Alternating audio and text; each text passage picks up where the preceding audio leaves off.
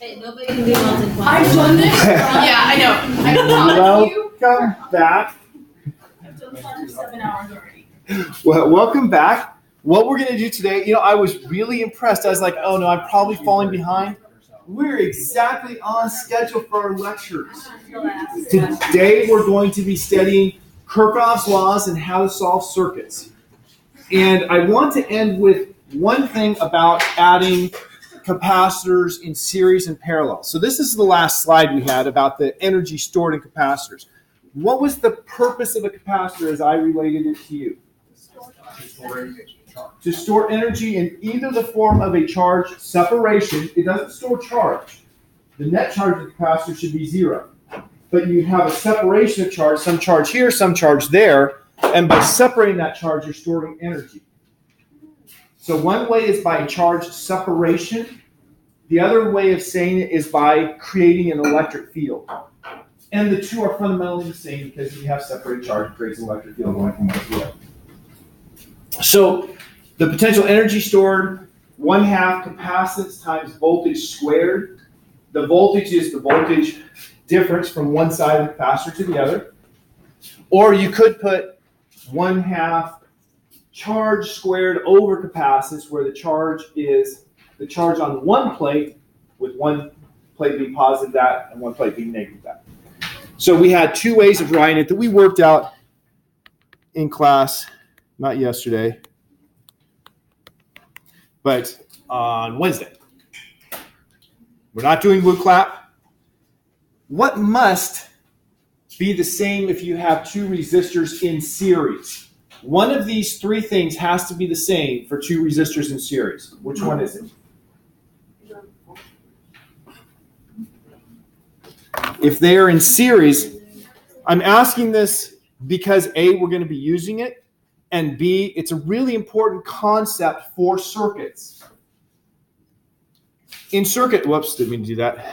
In circuits, we have charge going through. What do we call the charge going through? I, the current. And so if it's in series, that current has no choice but to go through both items. So the current must be the same.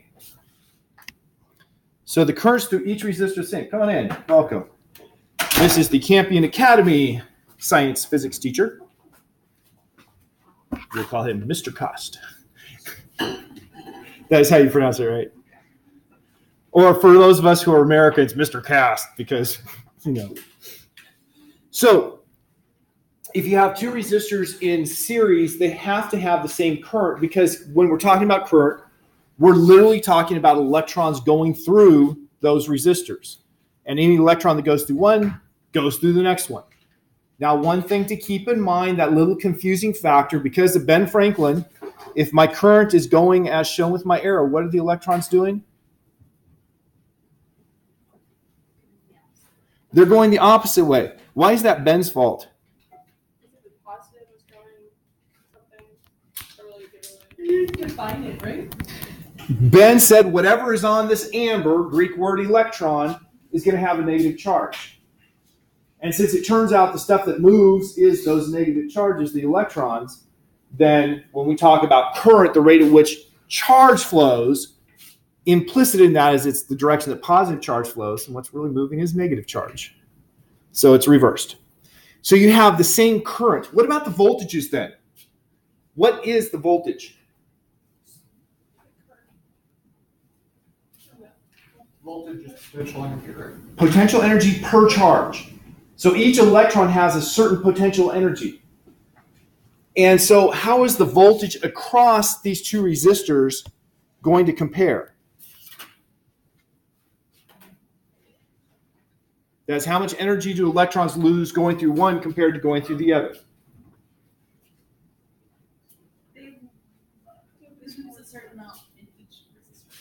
They do lose a certain amount in each resistor, and it depends on the resistance value and the current. So in this, if I have one that's 6 ohms and one that's 4 ohms, the one with 6 ohms is going to lose more energy for every electron that goes through.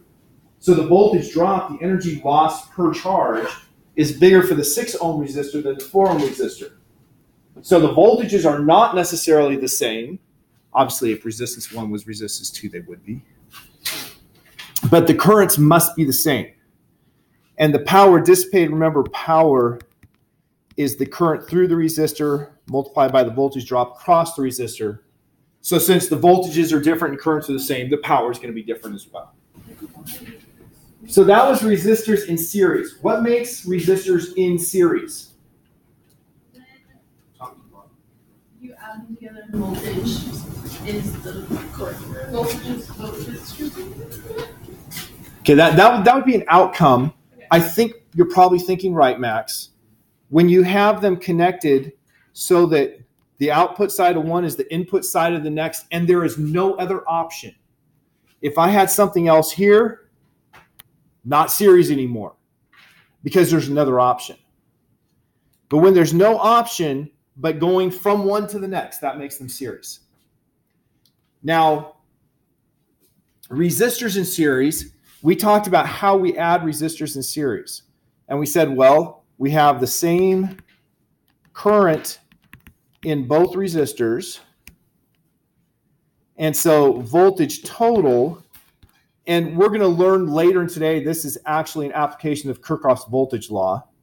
The voltage total is the voltage across 1 plus the voltage across 2. But since they have the same current, I can use Ohm's law, V equals IR, to put this in terms of the current.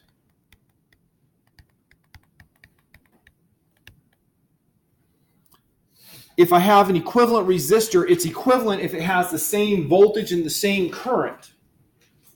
And so I'm going to have the voltage total is the current times the resistance equivalent is equal to that voltage total.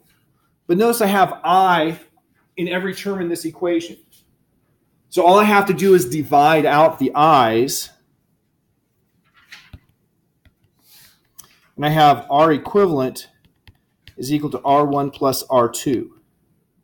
Now we did that in lab. Let's go to the capacitors. What's going to be the same for two capacitors? Actually, I think I have a slide after this with a question. What's going to be the same for two capacitors that are in series? It's a good question? Yes. Okay. If they're in a series, isn't it? I think Is capacitance the ratio between? somewhere I have a picture to go with. Well, maybe I didn't put that picture in then.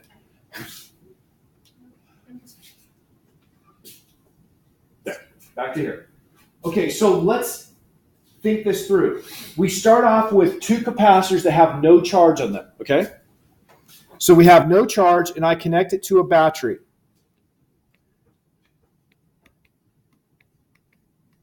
Battery, I put two cells. Notice the difference in the capacitor symbol and the battery symbol. The capacitor symbol is two parallel plates of the same length. Now, that's not the only capacitor symbol. There's also a capacitor symbol that's like this, with one of them curved. In that case, you have a dielectric, and it only works correctly if you put positive on the straight one. So those are dielectric capacitors with that marking. So if you see that, you won't see it in my class, but if you see that, it's another kind of capacitor that has a dielectric, and you can only put it one way in your circuit for it to work right. Okay, so which side is positive on my battery? The long side. Okay, we got that down. So in terms of charge, if this top side is positive, what's it going to do to the top plate of capacitor 1? I'm going to go the other way. Because it's positive, it's going to try to draw in electrons, right? And so as it draws in electrons, it's going to take electrons away from this plate, making it positive. And so I'm going to have a plus Q there. Now, a battery doesn't create charge. It doesn't store charge. What does a battery do?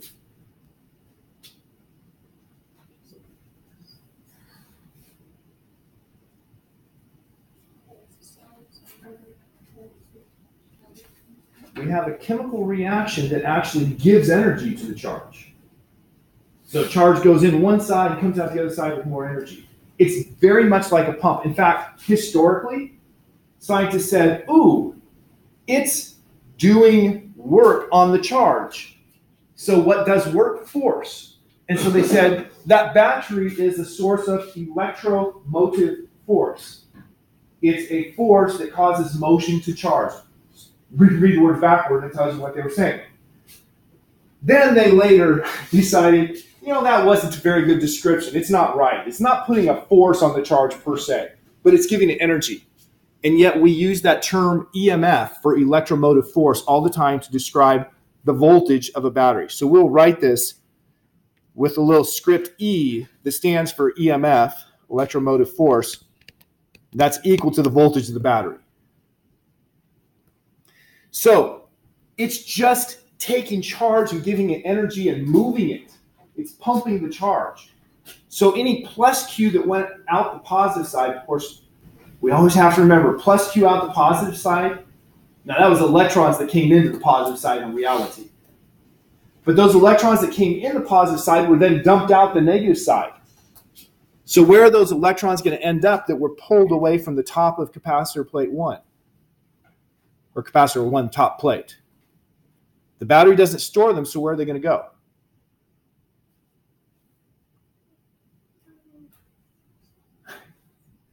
It almost sounded like you said it right there, Krista, but was it yawn or were you speaking? It was yawn. It was yawn, okay.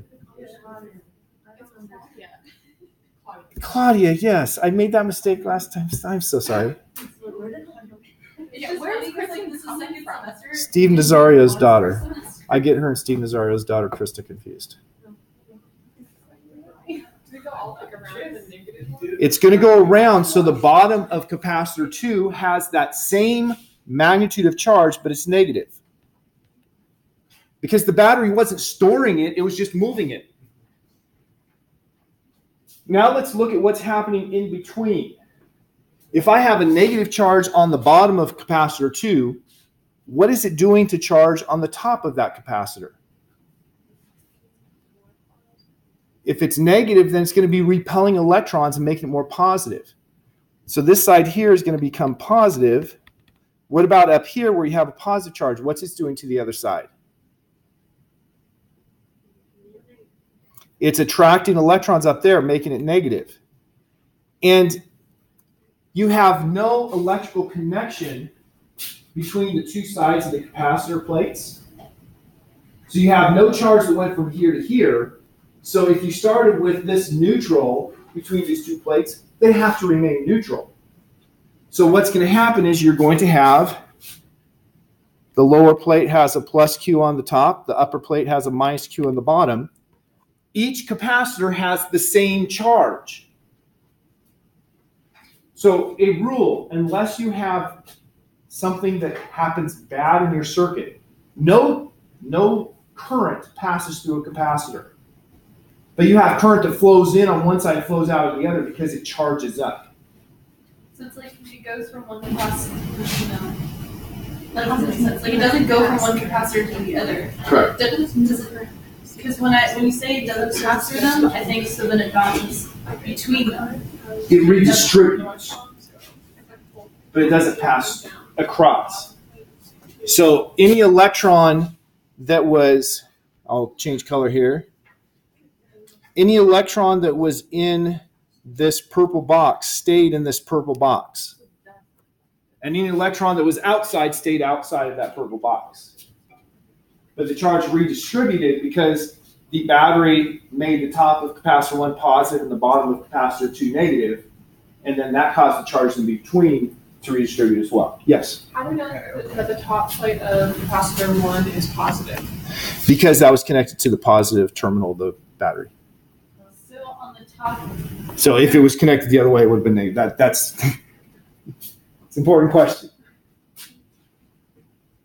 Now, we showed how we added resistors in series here.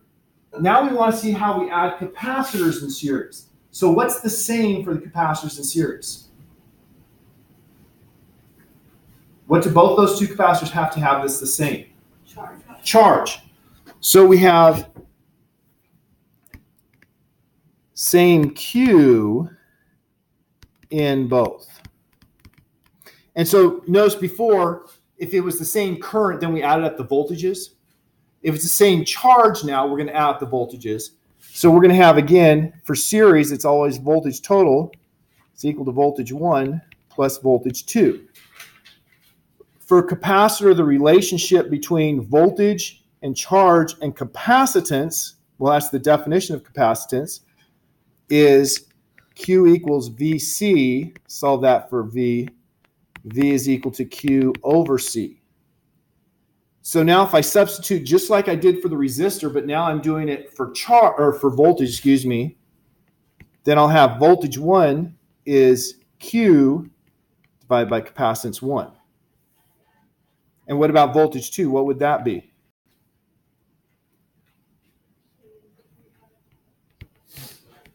Q over capacitance 2. And for the total, it would be the same charge. If I have an equivalent capacitor, it's going to have the same charge to the same voltage. Q over capacitance total. Once again, I have Q in every term, so I'm just going to cancel those Q's. And I have 1 over capacitance total is equal to 1 over C1 plus 1 over C2. So capacitors in series add with the same equation that resistors in parallel did. If I have 2 resistors in series, does that make a bigger or smaller resistance? Resistor is the right side. Can you repeat the question? If I have 2 resistors in series, does that make a bigger or smaller equivalent resistance? Bigger. Bigger. If I have 2 capacitors in series, does that make a bigger or smaller capacitance? Smaller, right. So they're working in reverse that way. So now we're going to go to parallel. If we have 2 resistors in parallel, what has to be the same?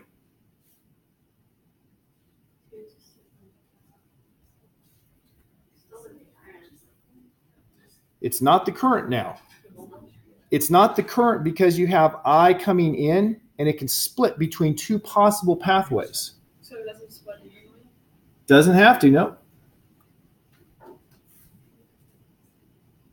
So It's the voltage because what makes them in parallel? Go ahead, Claudia.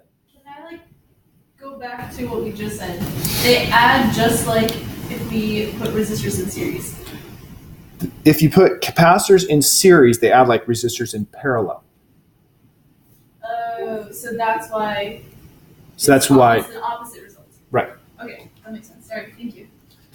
Okay, what makes these resistors in parallel instead of in series?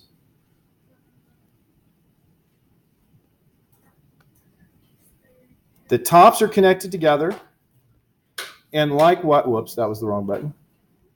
Likewise, their bottoms are connected together, which means that the energy difference per charge has to be the same across both of them. Because it's like you're going from the top of the cliff to the bottom of the cliff. Doesn't matter what pathway you take, it's still the same change in energy per mass of your body. It's the same change in energy per charge in an electric circuit. And what do we call the energy per charge? Voltage. So they have to have the same voltage. Now let me go back and make sure I circled the right one in the other. Of course I went. Yeah, so I had to make sure I circled the right one there. Sometimes I have these brain collapses. So they have to have the same voltage. Current is not necessarily the same. Think of it with the water pipe analogy. If you had a really big water pipe and a small pipe, which would have more water going through it if they're draining from the same tower? The big one would. Same thing here. If you have a small resistance, that's same as a big diameter pipe, and a large resistance, that'd be small, you'd have a lot more current that goes through the small resistor, the one that's like a big pipe. So I decided to do the capacitor case is a special one here. If I have 2 capacitors that are in parallel and I can connect them to a power supply, what's the same for these 2 capacitors?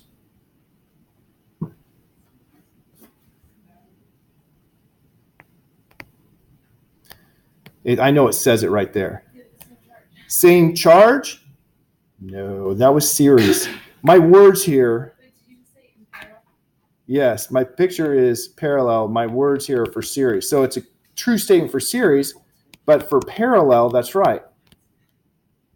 So don't look at the picture. Wait, do look at the picture, but we're in parallel here, and that's what's in the series. So I Okay, it's fine. I probably have another slide where I wrote the words I meant for this one somewhere, unless I deleted it.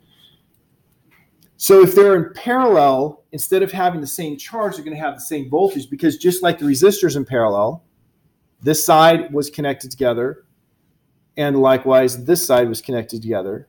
So the voltage difference across them has to be the same. What about the charge? Just like with the resistor, if you have the same voltage, your charge in the resistor, your current, can be different. So we're going to have different charges, but the same voltage. So with the same voltage, V1 equals V2 equals the V equivalent. So I'll just call that V. And then using my equation, Q is equal to VC, I'm going to have Q total. Q total is the total charge that went and split between these two. So which side of this power supply is the positive side? The long one. So this is positive. So that means this is going to be plus Q2. This will be plus Q1 because they're connected to the positive terminal of the battery. And this would be minus Q1 minus Q2 because they're connected to the negative terminal. And notice Q1 is the charge on both sides of the capacitor 1. Q2 is the charge on both sides of capacitor 2. So my Q total, the total charge that left my power supply, is the charge on capacitor 1 plus capacitor 2. So using that equation, I'm going to have VC total is equal to VC1 plus VC2. And our last step is probably obvious to everyone. We cancel those V's, and we have for capacitors in parallel, C total is equal to C1 plus C2. That's adding like resistors did in series. And this one's actually easy to explain by our equation for capacitance. Remember the equation for capacitance, the physical capacitance based on how you constructed it, was C is equal to kappa, the dielectric constant, epsilon 0, the permittivity of free space, times the plate area divided by the plate separation.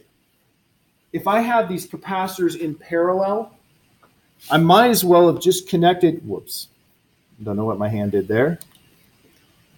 I might as well have just connected these plates together and these plates together to make it so my area was the sum of the two areas, which would then make this a bigger capacitance, the sum of the two areas, if the D's are the same.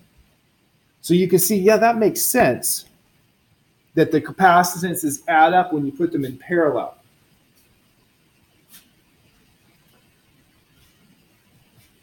We've already worked through this in lab. We just finished that, so skip this slide.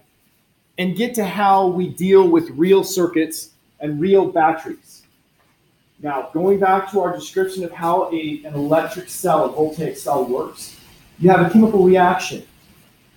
And when you're not using the cell, the chemical reaction will create a voltage difference. Depends on the actual chemistry of the cell. So there's cells with different chemical reactions. But it's typically around 1.5 volts for the cell. But as soon as you connect that cell to something, so, like calculator, as soon as I turn on the calculator and I start using energy from that cell, then the voltage drops a little and the chemical reaction has to kick in to replenish it. So the voltage drops when I start to use it. In electric circuits, for a real circuit, we model that by saying there is a little internal resistance. So this green dashed box is what we call, I'm going to write the word battery. I know it's a single cell here. The battery is that box.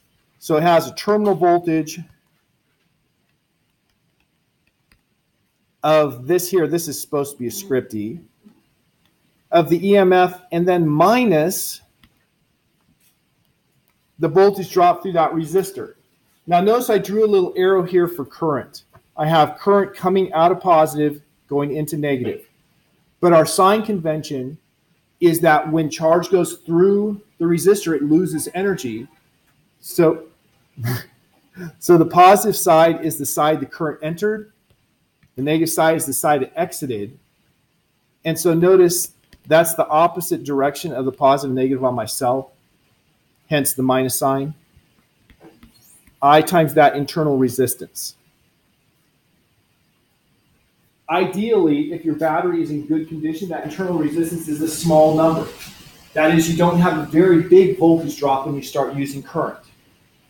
But if your chemical reaction is no longer working efficiently, the voltage will drop much more, which would manifest in this model as the internal resistance rises.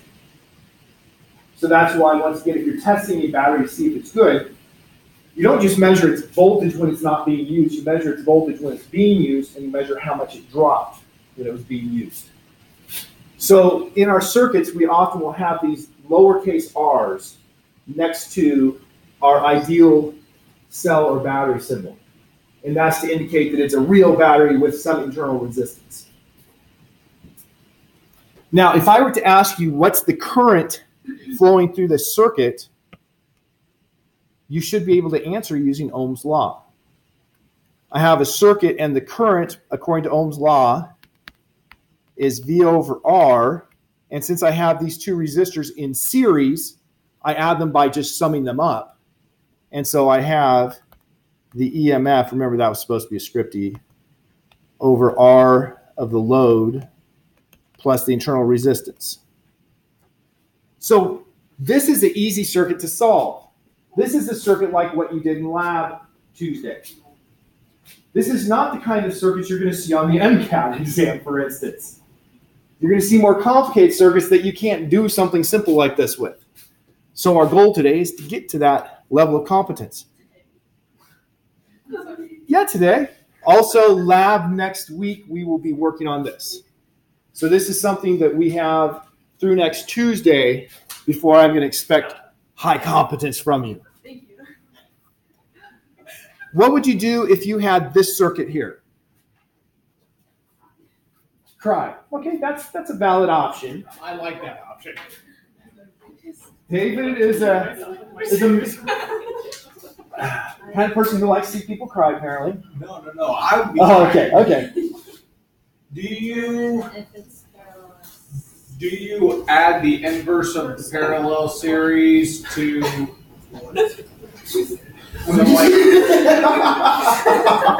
He's making up stuff. No, I'm not. I'm asking, do you add the ohms up, except for the parallel part, you do the inverse?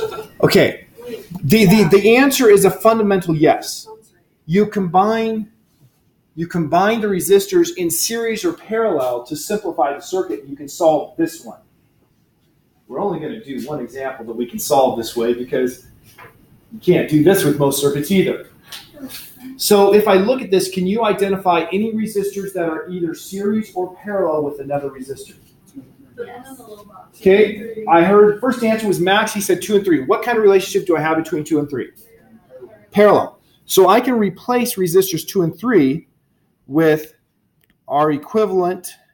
So 1 over R equivalent is 1 over R2 plus 1 over R3, right?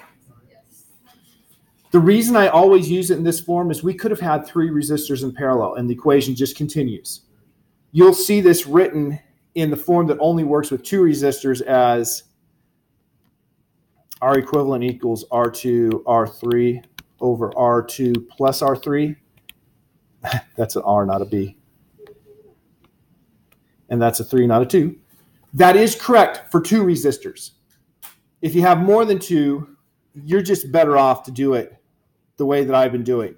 So to avoid confusion, I just do it one way.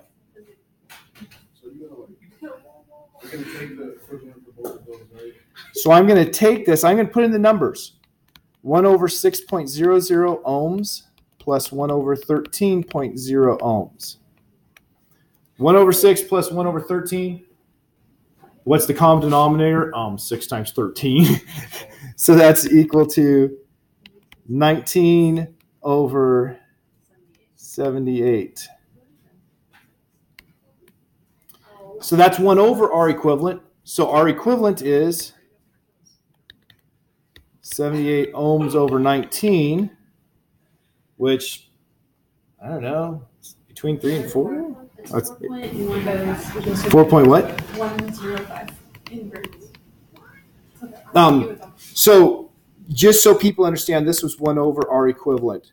So going from here to here, bad hand. Going from here to here, I simply inverted to get R equivalent on top. So we have that is 4.105 ohms. So now we take. Now I'm going to rewrite the circuit.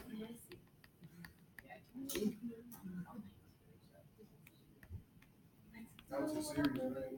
You just do it in series. That is correct.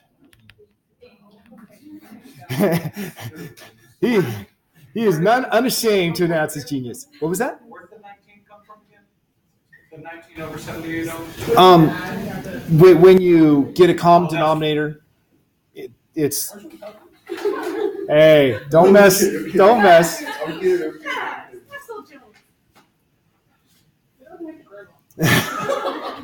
Okay. So now these are in series. How do I add resistors? How do I add resistors in series? Just add them up like normal. Okay, so I'm going to do R total is equal to R1 plus R equivalent. So that's going to be 1.00 ohms plus, that's ohms, plus 4.105 ohms equals 5.105 ohms. Because I'm some kind of mathematical genius to be able to add those numbers. I don't know what, I have no idea where we are. Like, Okay, so I'm looking at the green circuit now. The green circuit is redrawing the original circuit after we've combined the two parallel resistors. Okay, can we like go back to the first one and how we combine stuff? Okay. Like, let's just start at the beginning. We recognize, well, Max recognized, this is connected together, this is connected together. So those two resistors are in parallel. Okay. Those two alone. And so that's what this work was doing, was replacing R2 and R3 with an equivalent resistance. So then I redrew my original circuit, but I replaced those two that are in parallel with R equivalent. And that was in series with R1, so my last step was adding them in series. David. If instead of resistors, they were capacitors, would we do the vice versa equation? yeah, I think like in the future, if we're gonna like, especially with like these complex ones, if you can give us a worksheet of this so that we can like write on that. Do I not have these on the worksheet? Yeah, it is. The worksheets are on the middle. For the entire semester? Yeah. No, so I mean like. No, the worksheets for preparing for the test. Is that on I mean like, I feel like a lot of these equations are. Oh. Wait, hold on, this is my point. My point Okay. is that I've been trying to draw this so that I could follow along, and then we've been doing the equations, and Yeah. so like, I've been like trying to do both, and I'm like, I can't do both. So like, it'd just be helpful to have like a picture of this. If we're gonna do this in class, to have a picture of this so that I can take. Oh, so you have it written down in front of you already, so you're just, Exactly. I get it. Exactly. Yeah. Okay, Yeah. the resistor 1 over R parallel is on the equation sheet, Uh-huh. so is the R series one. Mhm. But the capacitance is not. They should be in a different section. Why are they in the section? Because they're capacitors, not resistors. Is there, okay, and for electrostatics, found them. Okay. Okay, I can continue. So, what have I done so far? I simplified just the resistors. I haven't found any currents yet. But now if I have a circuit that just has one resistor, now after I've done this final calculation, I can say that my circuit is equivalent to a 12-volt power supply with a 5.105 ohm resistor. How much current is flowing through that 5.105 ohm resistor? I is V over R, right.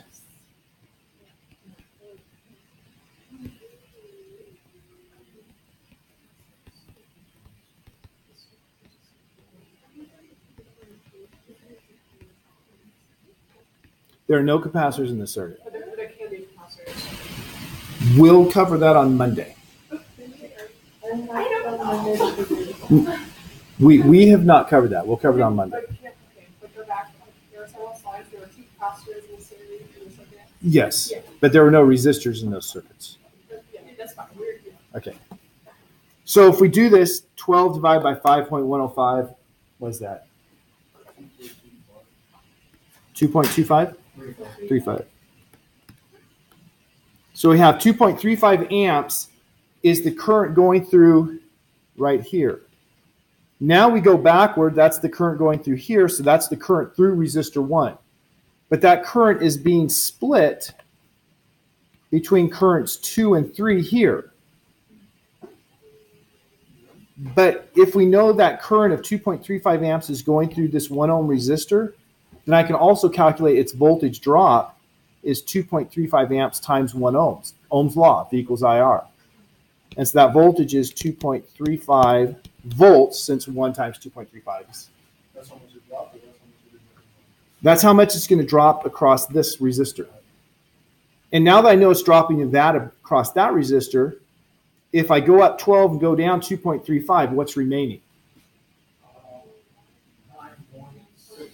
If I go up 12 volts from the battery, and then I have a drop of 2.35 volts from the first resistor, what's remaining is 9.65 volts for these two.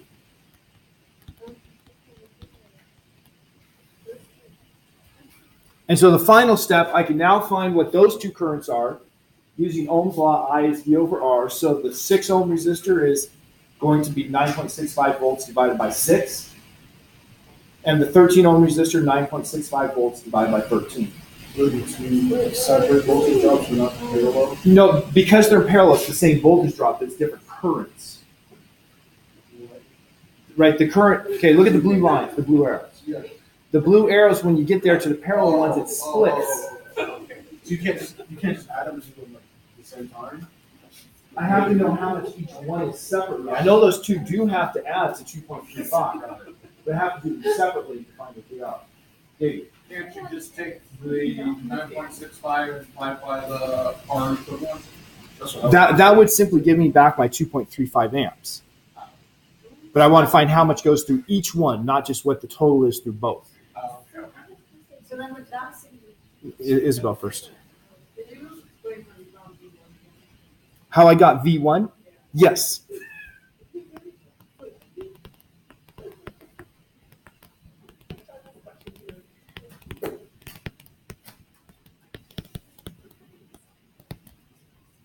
So I just use Ohm's law there. V equals IR. Our calculation had gone through and found what the total current was, and that total current is all going through R1. And so then I can calculate the voltage drop.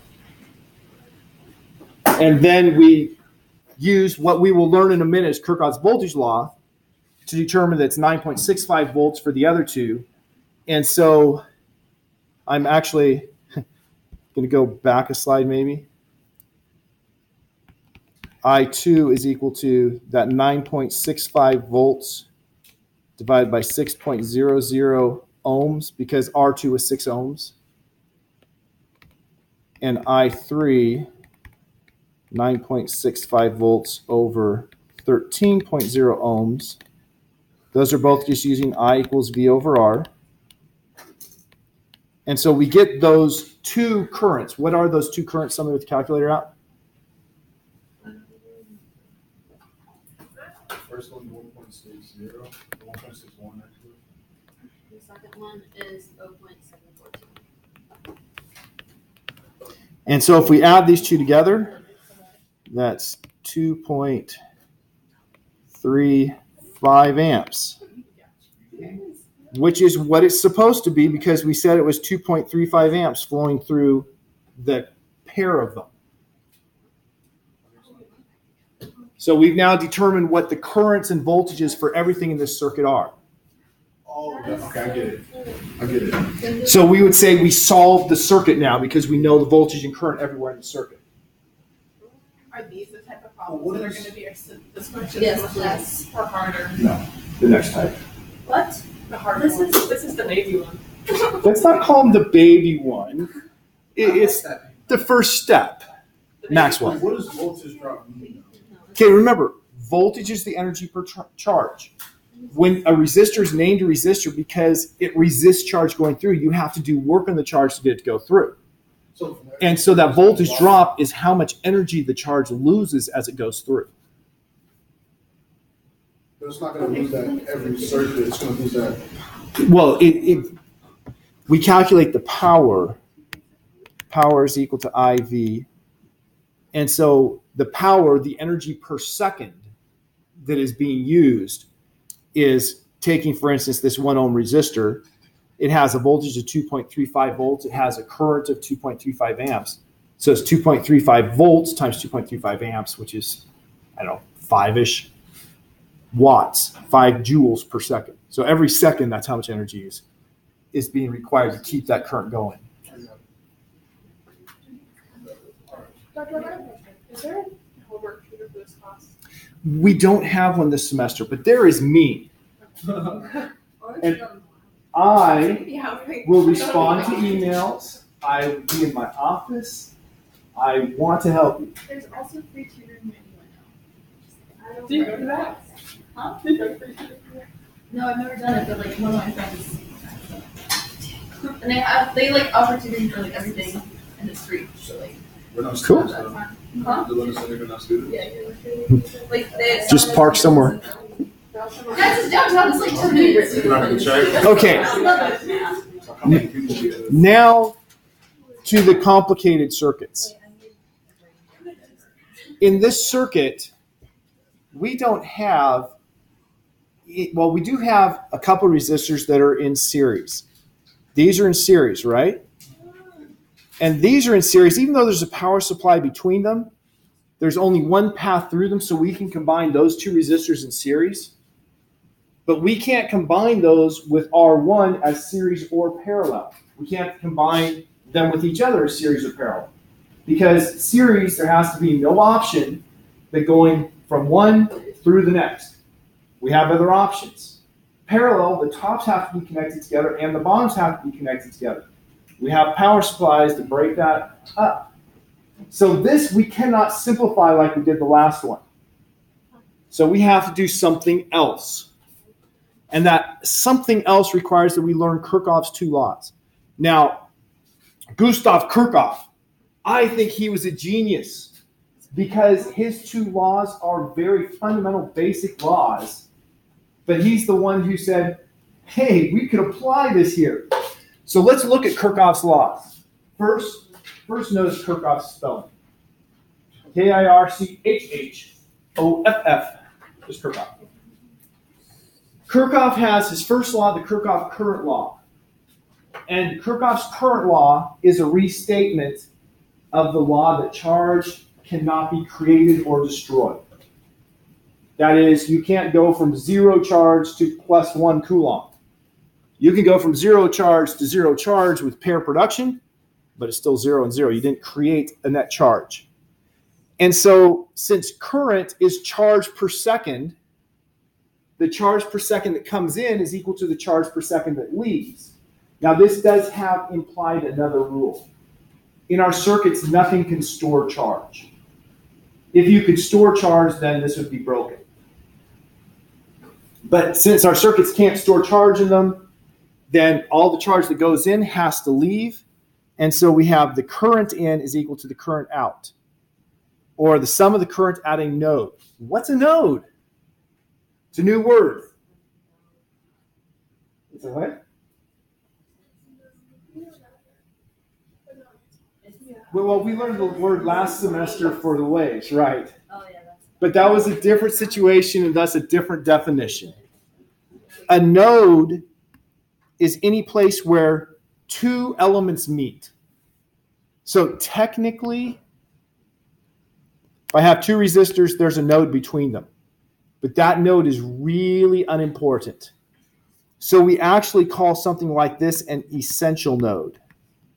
Essential nodes are the important ones. And essential nodes are where you have 3 or more wires coming together. So any place 3 or more wires come together, that's an essential node.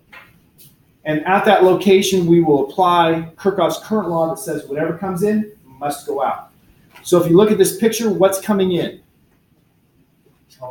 11 amps. Okay, I1. What's going out? I2 and I3.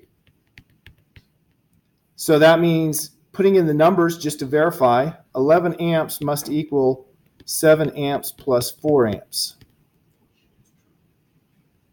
In this form here, you simply decide, let's say in is positive. It's up to you. You can say in is positive or out is positive as long as one's positive, one's negative. So using the upper form, I would simply say 0 is equal to I1 minus I2 minus I3, which is 11 amps minus 7 amps minus 4 amps. So that's Kirchhoff's current law. That's pretty easy to do, right? That's very simple math. And yet, that's Kirchhoff's current law. So what is Kirchhoff's current law a restatement of? Charge. Conservation of charge. Charge cannot be created or destroyed. That's conservation in physics terminology. Well, he comes up with the second law. The second law, Kirchhoff's voltage law. Now remember, voltage is energy per charge. And so if you think about this, like, let's say you decide to hike up to the top of, let's say Mount Princeton, because it's close to my house in Colorado. So you hike up to the top of Mount Princeton, assuming it's possible. And you go up one pathway, and it's really windy around and long. But you have a certain change in elevation. That's the same as your voltage. Right? Your voltage is your energy per charge. Elevation is your energy per mass. Then you come down just doing the direct route. You get back to your starting point. Did you have more change of potential energy when you went up or more change of potential energy when you went down? They're the same because the potential energy only had to do with your starting at any points, right? So if you start at the bottom and you end at the bottom, you're going to have the same potential energy you started with. Doesn't matter what your path is. And so Kirchhoff said the same is going to have to be true for the electric circuits. If I start and I go through the circuit and I get back to my starting point, so if I come all the way around and get back to the starting point, my net change in energy per charge, i.e. my net voltage, had better be 0. And so we have the rule that says the sum of the voltage equals 0. Or you could write as the sum of the voltage rises equals sum of the drops. So I'm going to show an example here, and it turns out I'm not going to show you how to use a calculator today because we're not going to do that. That's the next slide. So I always start by drawing my current. So my current here, it's identified as 2 amps, but everything is given in this problem. This problem makes it too simple. But I draw my current for every resistor independently, just so I don't mess up. And then I use our rules for plus and minus. So which side is positive on this one? The side with the tail. I just went ahead and answered because it has 5 and 0. You could have just gone with those. The one with the tail is positive. The one with the tail is positive. So I've identified which side is positive and negative. Then for each resistor, I always start at the bottom left-hand corner simply so I won't make mistakes. Right? If I do the same way every time, I'm less likely to make an error. And if I start there, the first thing I'm going to do is go through a resistor. So if we didn't have all these numbers, if all we knew was the voltage of this and the resistor values, that's how you typically have your problem set up. Then I would say, okay, I started at 0, and then I'm going down because I went from positive to negative. That's a drop. I times R2 is what I had for the first one. I keep going. Now I get to my power supply, and that's a rise. I went from the negative side to the positive side. So plus my 18 volts. Now through this resistor, is it going up or down through the lowercase r, the internal resistance? It's going down. So minus I lowercase r. Keep coming. The next thing I come to is R1. Is it going up or down for R1? Down. Down because it went from the positive side to the negative side.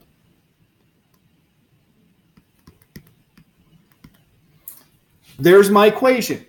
I've just made an equation applying Kirchhoff's voltage law. Now, in this case, it was a very simple circuit. You could have just simplified this, combined the resistors in series and been done, right? We do it for the example to make it easy for you. But we have an equation now that we can use to solve for current if we knew the R values and the voltage. What law is Kirchhoff's voltage law based on? Conservation of energy this time. So the Kirchhoff current law was based on conservation of charge. Kirchhoff's voltage law, conservation of energy, two things that are pretty basic, but they give you the tools for solving a circuit. So this is where we will start on Monday. We'll solve circuits using this set of steps.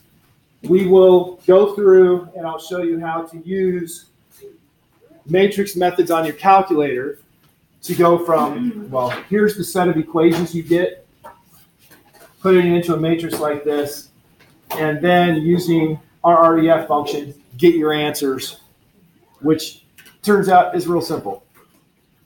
Question, Max? We'll have homework on the stuff that we did, not on the, we will have, okay, it takes forever to go backward. We will have homework on everything before the slide. All right, have a happy Sabbath.